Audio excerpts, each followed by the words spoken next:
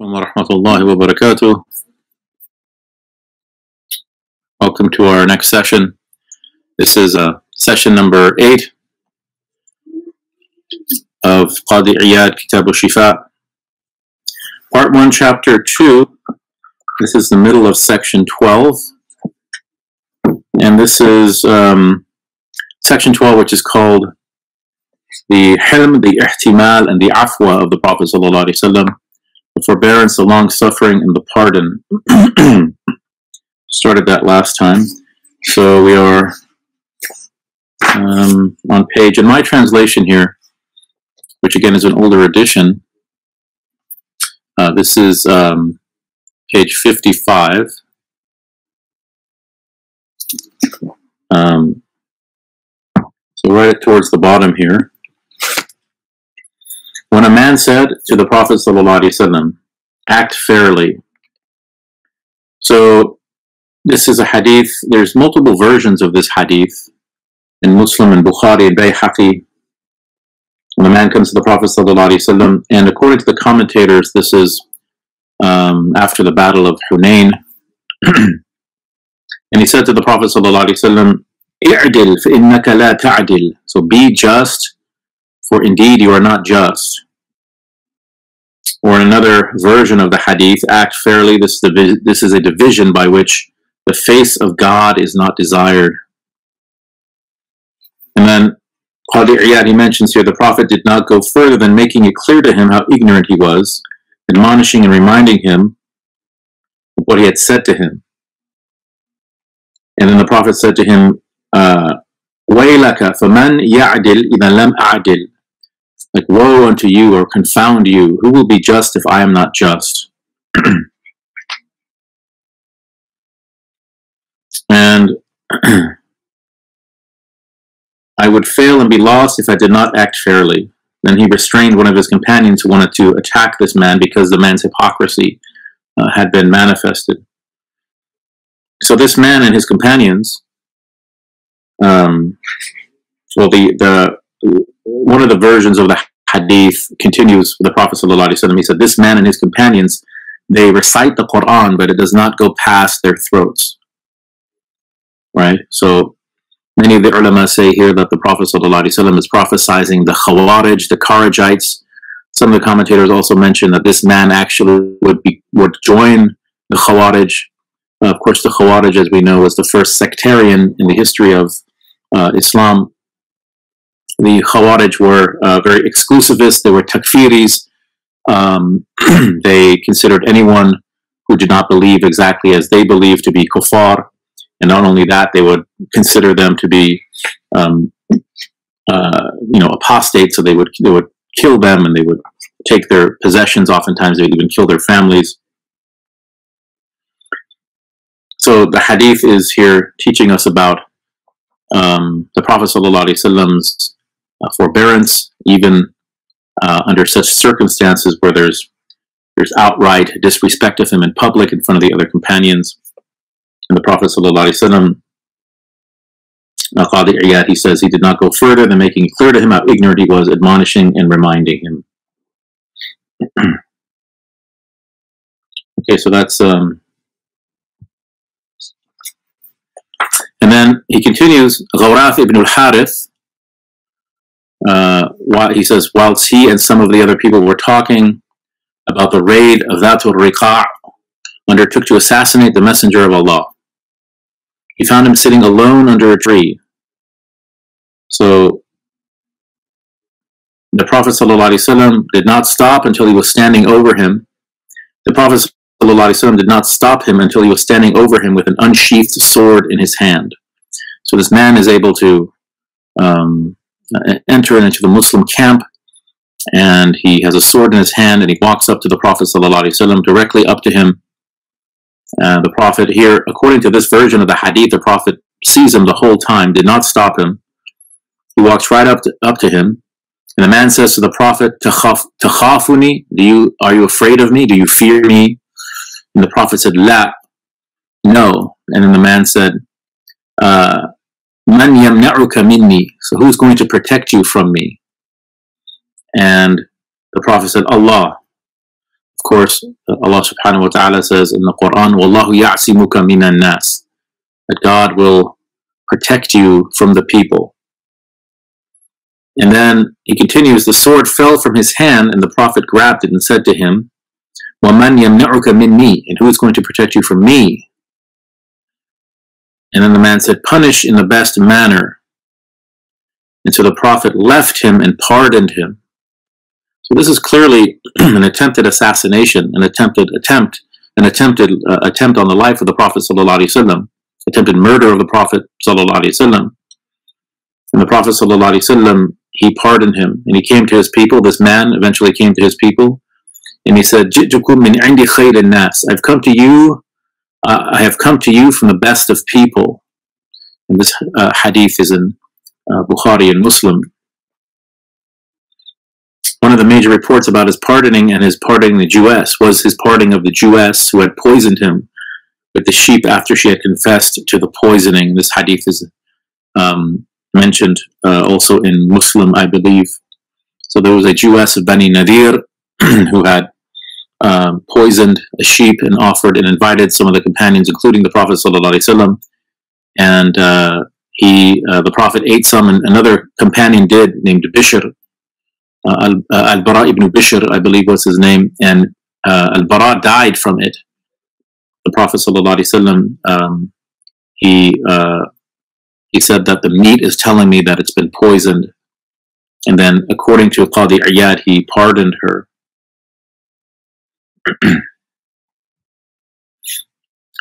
Qadi Ayyad then mentions that he did not punish Labid,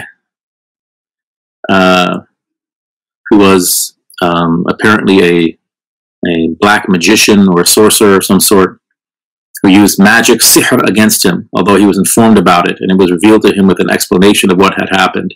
This is disputed because it seems to contradict a verse in the Qur'an, وَاللَّهُ يَعْصِمُكَ مِنَ النَّاسِ, the verse I quoted earlier, that Allah subhanahu wa ta'ala will protect you from humanity. But the people of Sīrah, they mention the story of Labid. Allahu a'lam. Qadi Ayyad, he mentions, nor did he punish Abdullah ibn Ubay and other hypocrites in spite of the seriousness of what they had done and said about him, and his wife Aisha. So Abdullah ibn Ubay was one of those who started the ifk, the lie, or the buhtan, the slander, the calumny against our mother Aisha radiallahu ta'ala anha wa radiallahu ta'ala anha.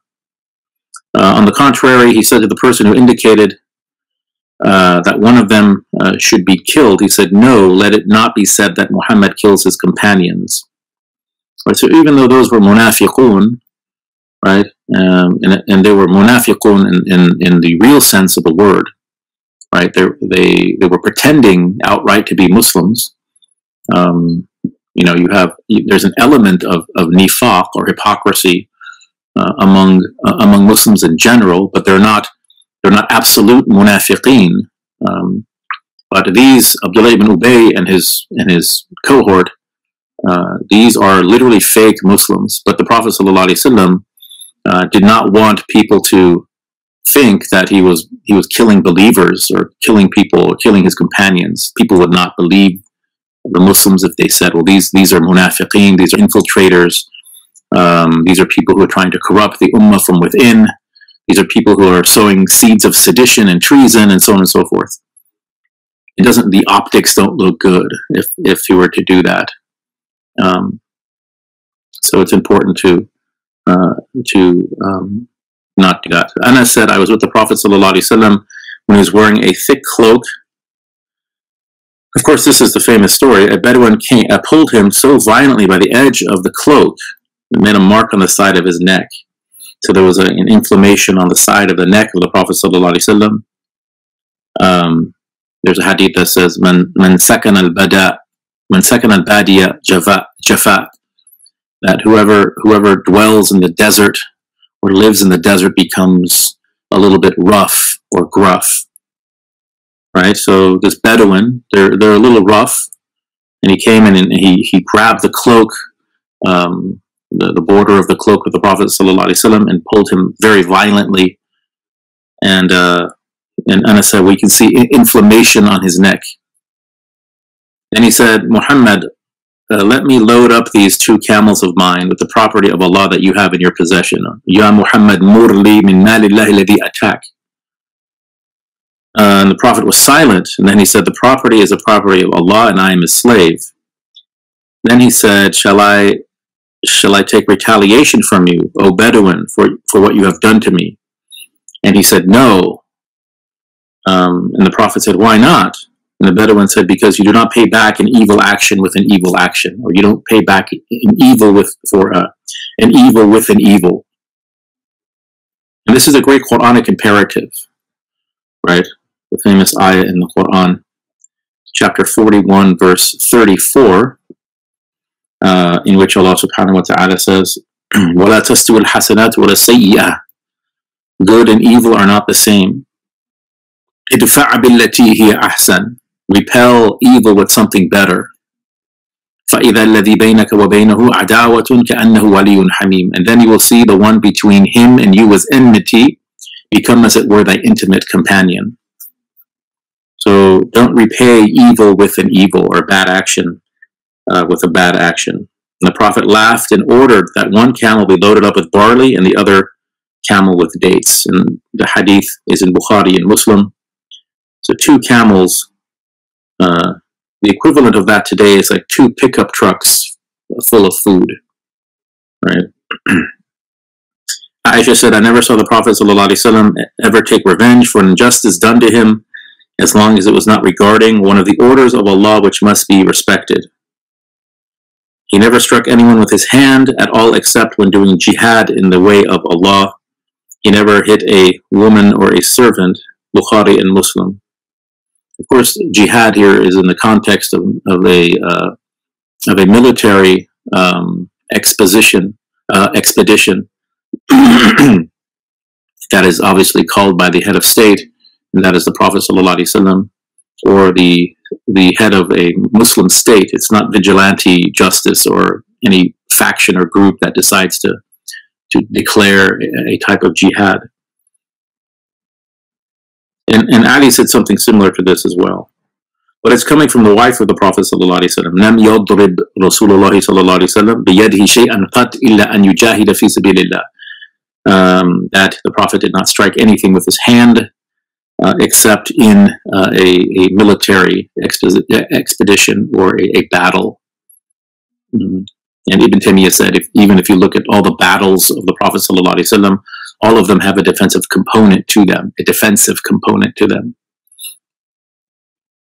And then Aisha continues, and she's specific. He did not hit a ghulam, he did not hit an imra'ah, a servant or a child. He did not hit a woman. A man was brought to him, and he was told, this man wanted to kill you. So continuing with the Kitab al-Shifa, the Prophet said, have no fear, even though you wanted to do this, you would not have been given power over me. This hadith is in Tabarani, Imam Ahmad. Next here, Qadi Ayyad, he mentions the story of a Madani Jew named Zayd ibn Sa'na, who came to the Prophet demanding that the Prophet repay him a debt. And he pulled his garment from his shoulder, seized hold of him, and behaved very coarsely with the Prophet ﷺ. And he said, Banu Muttalib, you are procrastinating. And Umar was able to chase him off. And Umar spoke very harshly with him. The Prophet merely smiled. Then the Prophet said, Umar, he and I needed something else from you. Command me to repay well, and command him to ask for his debt well. Right? And then he said, I still owe him 3. And Umar commanded that he be paid, and he added 20 sa', like 20 handfuls of barley, more, since he had alarmed him or scared him. And that, according to Zayd's explanation, was the reason for him becoming Muslim. So Zayd later, he said that there were only 2 remaining signs of prophethood, which I had not yet recognized in the Prophet ﷺ or noticed. Forbearance, overcoming quick-temperedness, and extreme ignorance, only increasing him in forbearance. So he said, I tested him for these and I found him as described. So in other words, the Prophet ﷺ became angry very, very slowly, but when he did become angry, it was very tempered, and then it left him very quickly. And so those were the signs that this Madani Jew was looking for before he can accept the Prophet ﷺ as the Prophet. Qadi Ayyad, he goes on to say that the hadiths about his forbearance, patience, and pardon, in spite of having power to punish, are too many to present. Those we have mentioned should be sufficient. They can be found in the Sahih collections and other reliable books transmitted by many paths of transmission. They deal with his patience in the face of Quraysh's harshness and the injury done to him in the Jahiliyyah, and his endurance of great hardships at the hands of the Quraysh until Allah let him conquer them and gave him power over them. They did not doubt that they would be wiped out and their wealthy men killed, but he kept on pardoning and overlooking. He said, what do you say I have done to you? So now he's talking here about, and we've talked about this a few times in the past, the conquest of Mecca, the Fath Mecca. When the Prophet ﷺ comes back into Mecca from Medina after he was forced to make hijrah, and the Quraysh kept giving him no peace, multiple attacks, raids on the oasis of Medina. The Quraysh had joined forces with the Bedouin tribes in the Najd. They were in cahoots, as it were, with the Munafiqeen in Medina itself, as well as some elements of the Bani Israel, the Jewish tribes that were in Medina. So 8-9 years of actively trying to basically eradicate the entire Muslim community in Medina.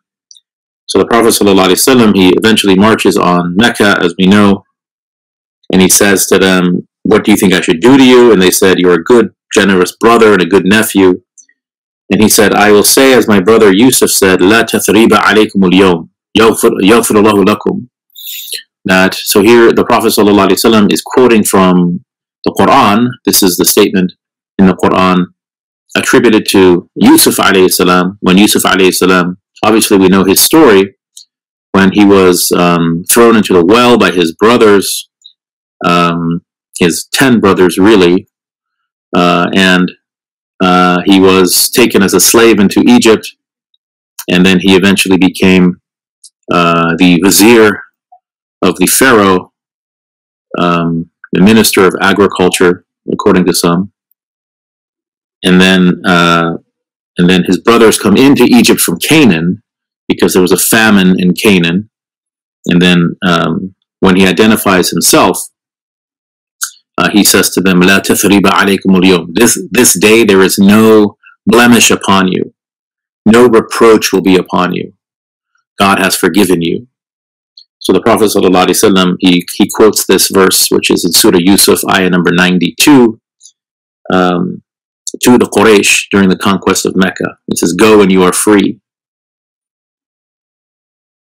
And then he mentions here Anas ibn Malik. He said that 8 men from Tan'im came to the dawn prayer with the intention of killing the Prophet ﷺ. They were seized and the Prophet set them free. And Allah revealed, "Huwa alladhi kaffa aydiyahum ankum." That this is the sababun nuzul of the ayah, chapter 48, verse 24. He is the one who restrained their hands from you. This hadith is in Muslim, Abu Dawud, and Tirmidhi, and others. When Abu Sufyan was brought to him after he had brought the Confederates against him, killed his uncle and companions, and made a punitive example of them, the Prophet forgave him and was gentle to him. He said, "Confound you, Abu Sufyan, isn't it high time that you knew that there is no God but Allah?" And then Abu Sufyan said, "My father and mother be your ransom, how forbearing and generous you are, maintaining ties of kinship." So the Prophet ﷺ did not give up on Abu Sufyan ibn Harb. And Abu Sufyan, remember, is the leader of the Meccans, and he was the leader of many military campaigns against the Sahaba, against the Prophet ﷺ, against Medina. And the point here that Qadi Ayyad is making is that even after years and years of attempting to kill the Prophet ﷺ and killing many companions and many members of Ahlul Bayt, the Prophet ﷺ, he still spoke to him in a way that was respectful, invited him to the faith, and this very much surprised Abu Sufyan, and eventually he did become Muslim. And then he says here, the Messenger of Allah was the slowest person to anger and the easiest to please. So that's the end of section 12. Now section 13, and these sections don't need a lot of commentary. I think what Qadi Ayyad mentions here really speaks for itself. So section 13 has generosity and liberality. As for generosity, benevolence, magnanimity, and liberality, they too have different meanings. Some people divide them into different branches. They say that benevolence, or karam, is to spend cheerfully on what is important and useful. They also call it courage, and the opposite of baseness. Liberality is to forego what one is owed by others cheerfully, so foregoing a debt. It is the opposite of ill nature, and magnanimity is to spend easily and to avoid acquisition of what is not praised. It is the opposite of tight-fistedness. So he says here, the Prophet had no equal in these noble qualities, and no one exceeded him in them. All who knew him would describe him so. Ibn al-Munkadir heard Jabir ibn Abdullah say, the Messenger of Allah ﷺ was not asked for anything to which he said no or la. And Anas ibn Malik and Sahal ibn Sa'ad made similar reports. It's mentioned in Bukhari. Anas ibn Malik, he said that the only time I heard the Prophet say la was when he was saying La ilaha illallah. Ibn Abbas said the Prophet ﷺ was the most generous of people in giving gifts and the most generous of all in the month of Ramadan. When he met Jibril alayhi salam, he was more generous than even the wind which is sent forth. That's a famous hadith. You'll find it in many books of hadith, but it comes from Bukhari and Muslim. Anas said that a man asked him for something, and he gave him all the sheep between two mountains. The man returned to his people and said, become Muslim. Muhammad gives the gift of a man who does not fear poverty.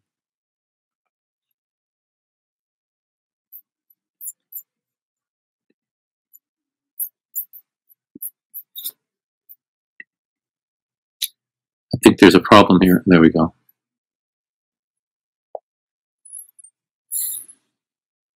I'm sorry about this lighting today. It's a little strange.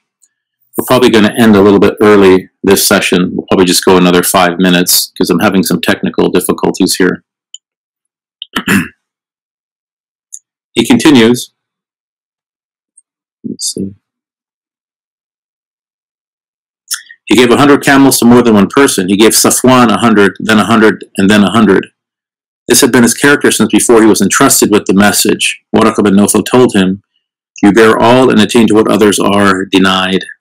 So this was the attitude, the character, the khuluq of the Prophet ﷺ, even before the message has descended upon him. This is just how he was created as a generous person.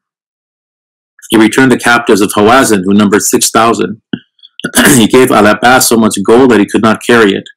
90,000 dirhams were brought to him, and he placed them on a mat, and then got up and distributed them. He did not turn away anyone who asked him until he had given them all away. A man came and asked him for something. The Prophet said, I do not have anything, but buy something on my account, and when I get the money, I will pay for it. So this hadith is in Tirmidhi. And Umar said, Allah has not obliged you to do what you're not able to do. The Prophet disliked that. So the man of the Ansar said, Messenger of Allah, spend and do not fear a lessening from the Master of the Throne. The Prophet smiled, and the pleasure could be seen in his face. He said, I am commanded to this. It is mentioned that Mu'awwidh ibn Afra said, I brought the Prophet, peace be upon him, a plate of fresh dates and cucumber, and he gave me a handful of jewelry and gold. So that's the end of, basically that's the end of section 13. So I think I'm going to stop at this point.